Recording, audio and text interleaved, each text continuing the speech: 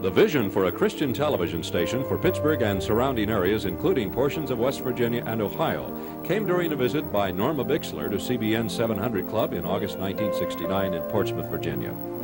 Norma returned to Pittsburgh to be met with an initial negative reaction from her husband, Russ, who was heavily involved with pastoring a church, the Greater Pittsburgh Charismatic Conference, and speaking engagements. But he eventually saw the light and is today the president of Western Pennsylvania Christian Broadcasting Company. Norma, you'll never forget the time the Lord gave you the concept. How did this all begin?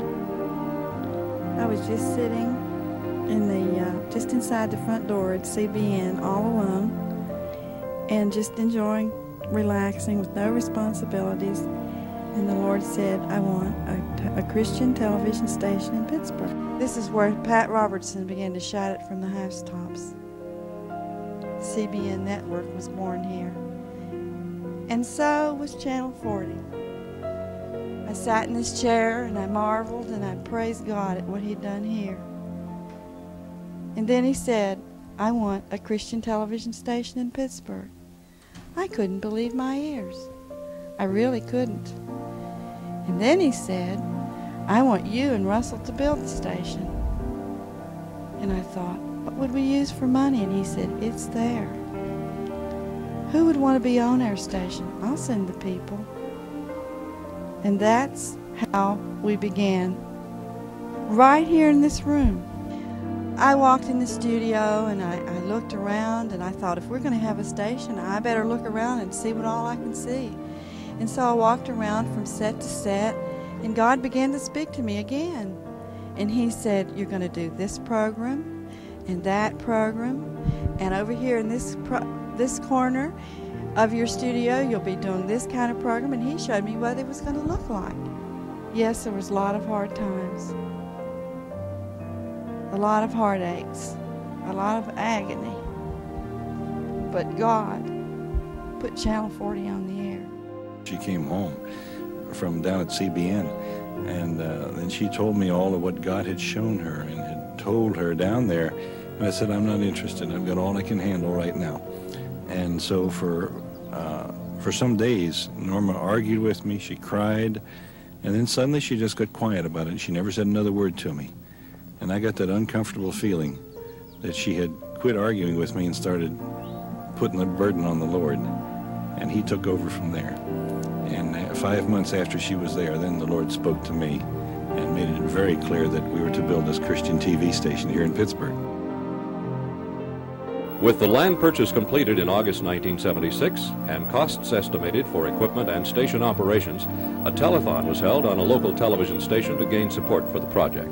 Many stayed with the vision and prayed with Russ and Norma during those trying times, including a group of ladies often referred to as Norma's prayer group. You know, when you get 7 women to agree to something just like that, that's a miracle. But they were all excited. We just, there wasn't anybody up here but the birds and the trees, and we just had a real praise time, and then we just thanked the Lord, and well, we just hated to leave. And we just felt the power of God here, and we all were really blessed.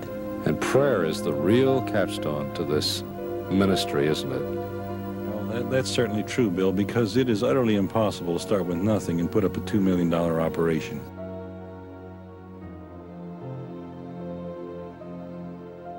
WPCB-TV was destined in God's time to go on the air Easter Sunday, April 15th, 1979. She's got us in Fox Chapel. Karen, West Mifflin, Whitaker. Okay, West Mifflin and Whitaker. Pitcairn. Pitcairn, good. Where else? Hazelwood. Very good picture in Hazelwood. Praise God. That's wonderful.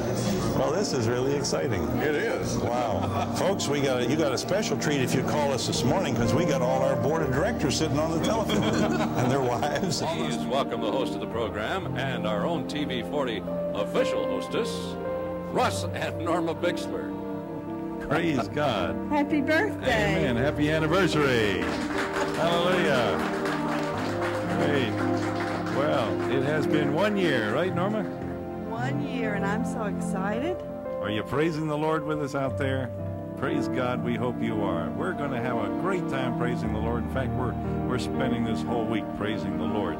Now, if you need prayer, you know where to call. Come up here, would you? This is our oldest boy. Oh, hallelujah.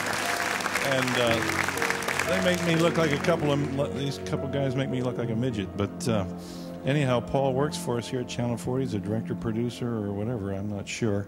But these guys understand things about television that I don't have any idea of. Last week he was my boss.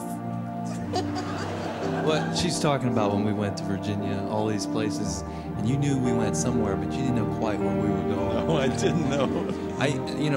I know we got to move along here, Stan, but Oline too. But I think the reason, you say, you don't know anything about television. I think that's good, because the Lord can use you because you don't know that it's impossible. Because it was an impossible thing, and I look at this station and I wonder how it is still on the air. It's a miracle every day that this station is on the air, and I just thank the Lord for your obedience. I really do. That is really true.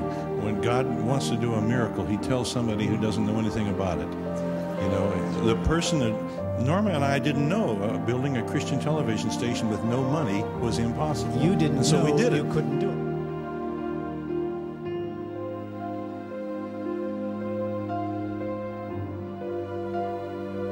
Just remember, Jesus loves you, and so do I.